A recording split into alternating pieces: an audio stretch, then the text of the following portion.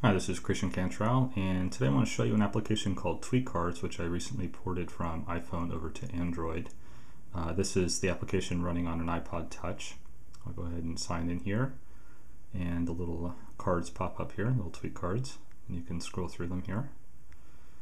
And I can tap on this tweet button down here, and I can send a tweet, which I'm not going to do right now, but you get the idea. So that's it running on an iPod. And now I'm going to show you the same application ported over to Android. This is running on a Droid.